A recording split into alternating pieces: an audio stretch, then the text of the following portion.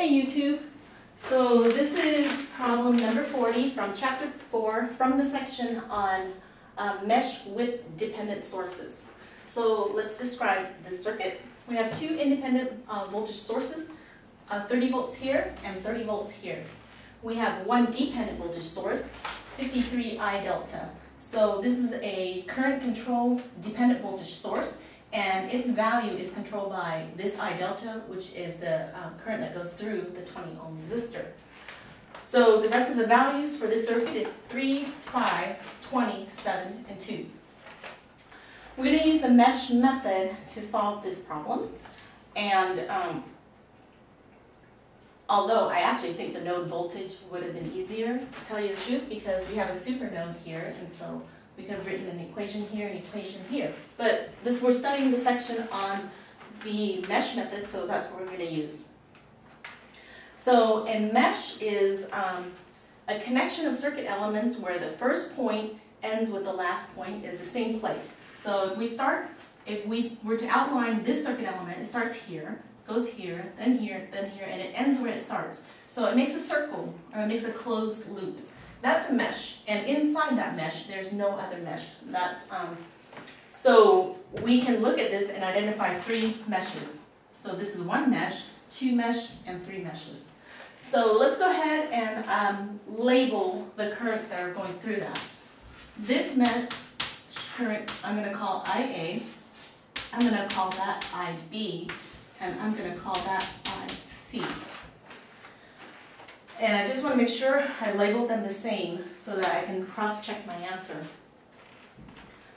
Okay, so it looks like we're going to have 3 equations, but we have 4 unknowns. The 4th unknown is I delta. So the 4th equation is going to come from the constraint equation for I delta. Okay, so let's first start with mesh at IA. This current, this is a positive current. I've defined it to be in the clockwise direction. So I have positive IA, and the first terminal it comes into is a negative terminal. That tells me this is negative 30. Negative 30. And the next voltage drop, and just a reminder, you guys, the mesh method uses Kirchhoff's voltage law, which says that the sum of the voltage drops in a closed mesh is 0. And remember, voltage is current times resistance. So the voltage drop across that 3 ohm resistor is going to be 3 times the net current of IA minus IB. The next voltage drop is across the 20 ohm resistor, and that has net current of IA minus IC. And then the final voltage drop is across the 7 ohm resistor, so that's going to be 7 IA is equal to 0. Our second set of equations is going to come from the mesh at IB. First voltage drop is going to be across the 3 ohm resistor, so that's going to be 3 times the net current of IB minus IA. And then across the, well, this is a voltage itself. So here's how you can make a mistake if you're in a real rush and you don't pay attention. You would say, oh, okay, so this is going to be IB times 53 I delta. Well, think about what that gives you. You'd have current times voltage, and current times voltage is power. And power plus voltage is completely nonsensical. It makes no sense at all. So then you would have cost yourself some points by being in autopilot and just taking every single element and multiplying it by a current. So be really cognizant of what you're doing. What we're doing is we're summing the voltage drops across the circuit element. We have positive current, and the first terminal that it encounters is a positive terminal. That tells me that this is going to be a positive 53 I delta. And then the last voltage drop is the one across the 5 ohm resistor, so that's going to be 5 times a net current of IB minus IC, and all that has to equal 0.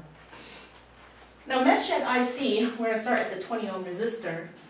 So 20 times a net current of IC minus IA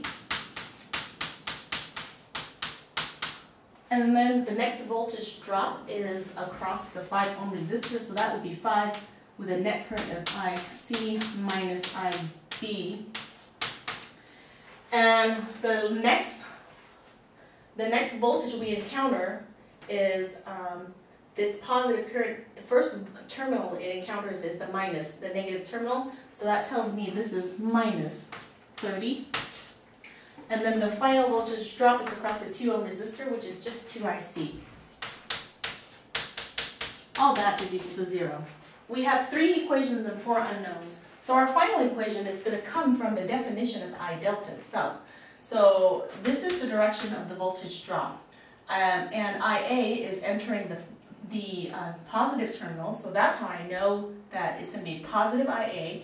IC is entering the negative terminal of the voltage drop, so that's how I know that IC is going to be minus IC, and that's how I know I delta is IA minus IC. We're going to put everything on one side so that we have IA minus IC minus I delta is equal to 0. That's going to be one of my equations here. IA minus IC minus I delta is equal to 0.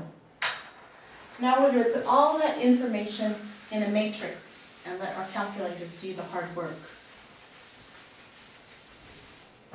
So we have 4 unknowns: IA, IB, IC, and I delta. And then we have some constants. So from our measured IA equation, we have 3 for the coefficients for IA. We've got 3 plus 20 plus 7, that's going to be 30. And for our IB coefficients, we have negative 3. IC, we have a negative 20. And for no occurrences of I delta, and for our constants, we have 30.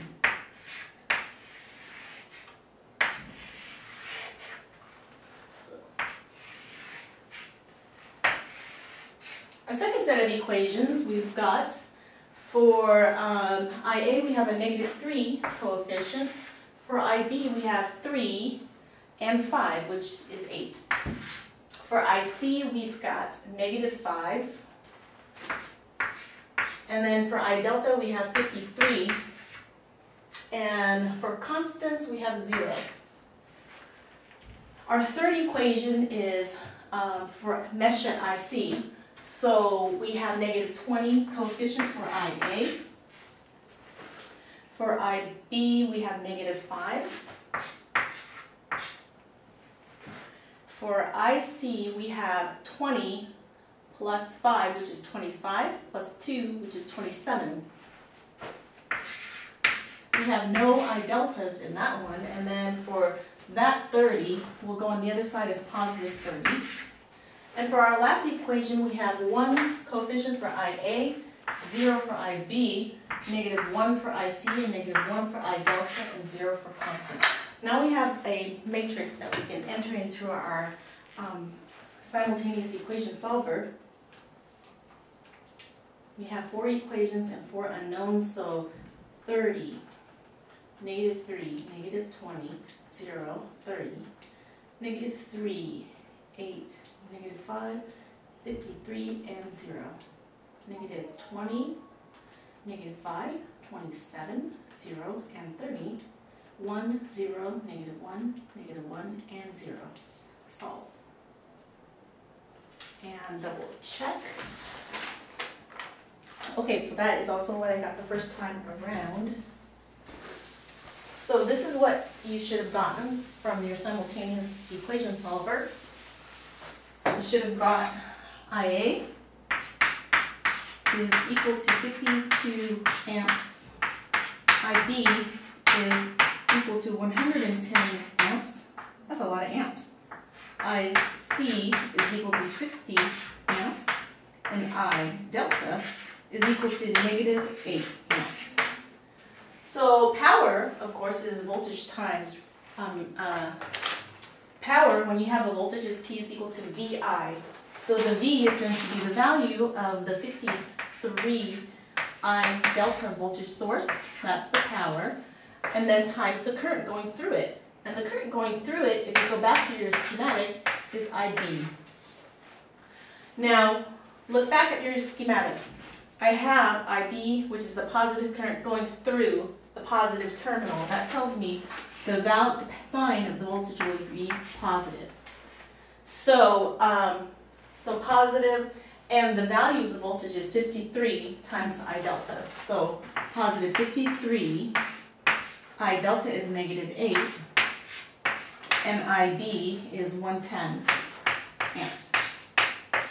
Now we just multiply them all together. So we're going to go 53 times negative 8 times 110. And so the power then is equal to negative 46,640 watts. So just about negative 46.6 kilowatts. So just about, so that dependent voltage source is generating power of approximately 47 kilowatts. And that is the answer to that problem. Don't forget to like the Facebook link for this solution if it helped you, so that your friends can find us. Thanks.